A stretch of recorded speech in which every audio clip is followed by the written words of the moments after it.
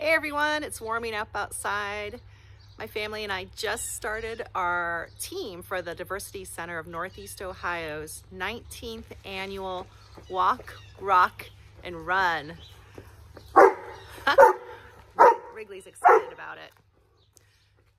When I was thinking about what the Diversity Center means to our family, I was thinking about our dinner table conversations. They've gotten a lot richer and deeper.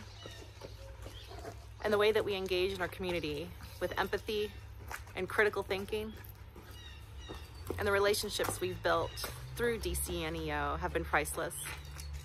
So get out there, start logging your steps, create your own team, and we will walk, rock, and run to a community that's working to end bias, bigotry, and racism.